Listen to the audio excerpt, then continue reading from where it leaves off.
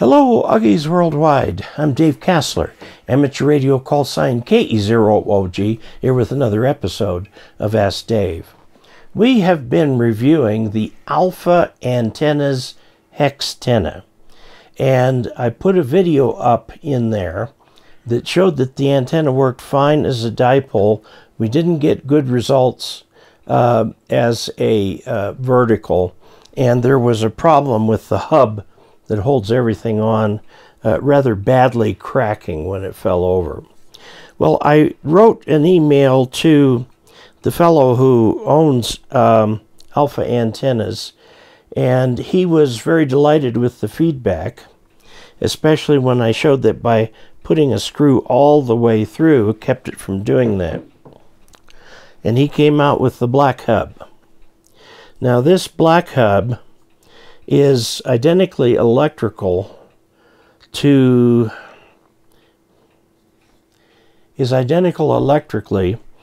the gray hub, except that it's sturdier. The gray hub weighs 12 ounces and this weighs 14.8, so there's a lot more material in there.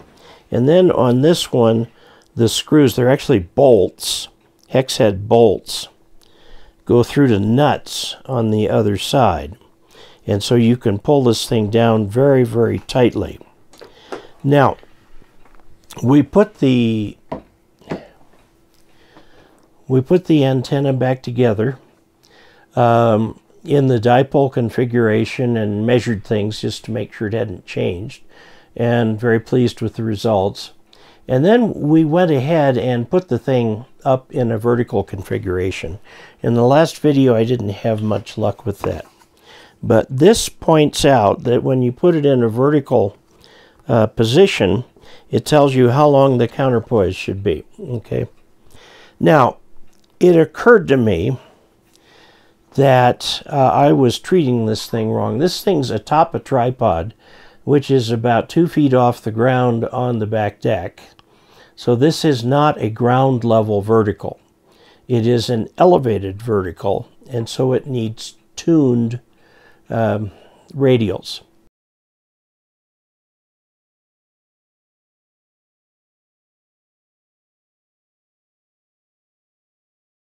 Now we put one radial in at the length that was suggested here. It only it says for one. I would go with 2 per band, stretched in opposite directions. Now note that this says, for example, the counterpoise should be 18 feet 2 inches. We ended up, when we shortened that a foot, that the antenna worked better.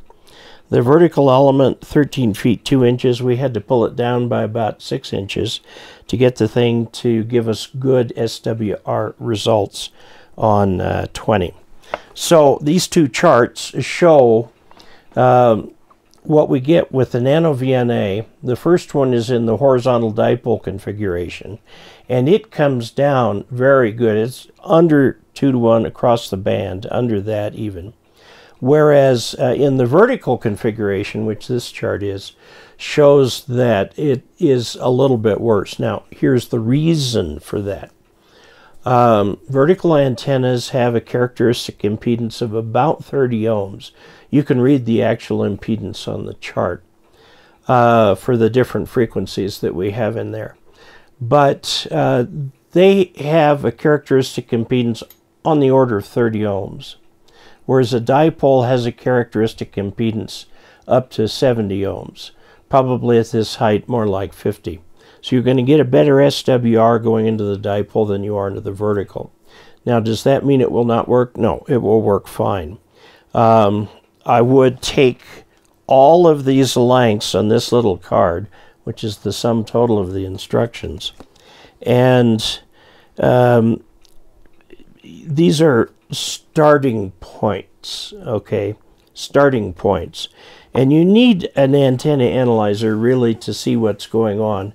If you don't have an antenna analyzer, you can use the method I used for years with just an SWR meter and take readings all the way across the band every 10 kilohertz or something like that and get your chart. Whereas if you're using the vector network analyzer, the nano VNA, There is a companion piece of software that just shows it, and we showed you the diagrams of that earlier. Okay, now, it's interesting. I told Steve, the guy who runs the company, about the problem we had with his hub when the antenna fell over. And what we had done is put screws that went all the way through to hold it together. And he really liked that idea, so it has been remachined so that this Allen head screw goes all the way through and holds the thing together. So we did the big test. And in this video, you can see where I go up and pretend I'm the wind, and I knock this thing over. And this is what broke this box up. But in this case right here, we had no trouble with the black box at all. So I really commend Steve for being so responsive to reviewers to try and make this product the best that he can. Okay, so now one other thing that he noted, he said, our engineer was working on decommissioning the gray hextenna hub today and found it was being printed with adaptive, which is 70% infill instead of 100% infill. This means the gray housing was printed incorrectly, and when printed correctly does have the same tensile strength of the black housing I sent to you. This solves the mystery as to why the gray unit you received broke. Okay, so he likes the idea of the through things that hold it together well. So in this sense, the antenna's a good dipole for parks on the air, something like that. Once you get out more than 5 or 6 feet away from the tripod, you'll find that the elements go way up above where other people would be. And you can run it as a dipole without having to you can run it as a dipole without having radials. Now, we found that when we were lengthening and shortening the antenna, it's best to do it not out at the tip, but at the base. Because you can't put a fully lengthened element into that odd angle in there. You have to put it in there and then stretch it out all the way. We measured the stretch out as being 17 foot 8 inches is the total element length for those. Whereas on 20 we wanted 16 feet 11.5 inches, so we shortened it by 8.5 inches at the base by pulling that first element down into the other. As it turned out, that wasn't enough. We had to do more. So again, take these readings here with as a starting point that you can do.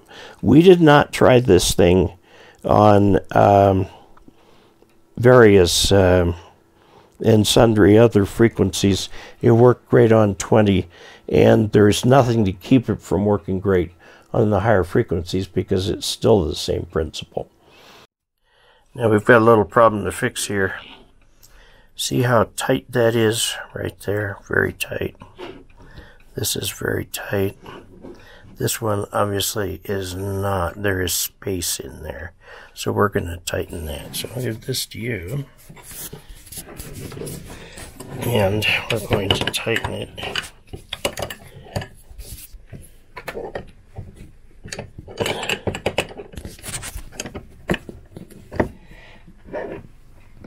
Oh man, look at that.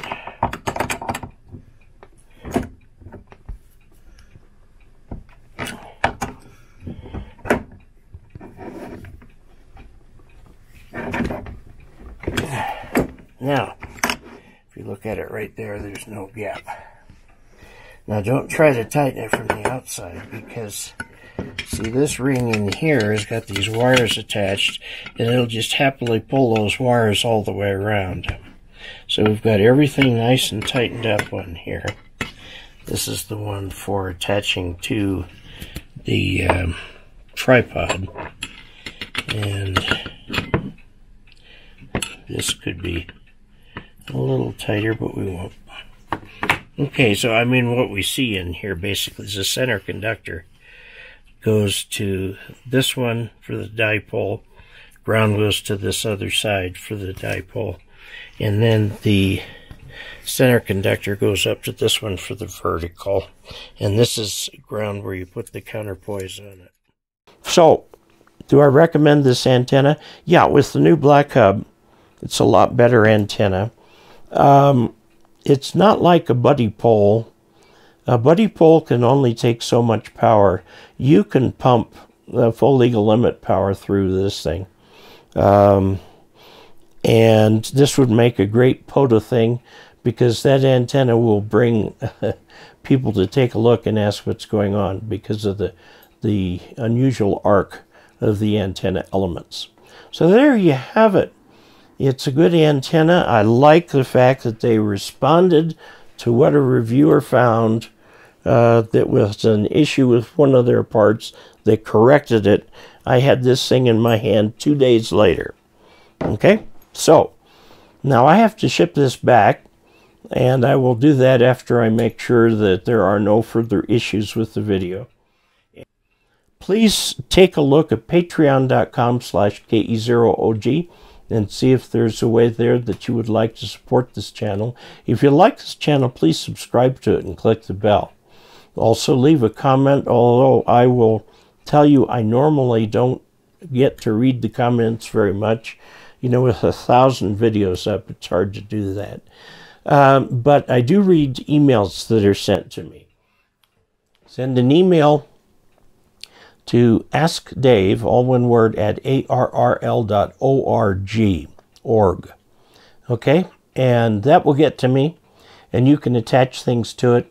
I really would appreciate it if you'd, in sending the questions, do a sort of a who, what, when, where, why type of approach, so that I can get the big picture. And speaking of pictures, pictures really do help me understand what's going on. I get an awful lot of questions where they want to do grounding differently from the way they should, and they want my blessing for what they're doing. They're not going to get it, because the grounding needs to be done the way it should be done. See my video number 8, Ask Dave number 8, and also the League has a book on grounding called Grounding and Bonding for the Radio Amateur, 2nd edition. Make sure you get the 2nd edition. It's available from the League or Amazon, or you can get it on Kindle. So there you have it. Again, until we next meet, 73.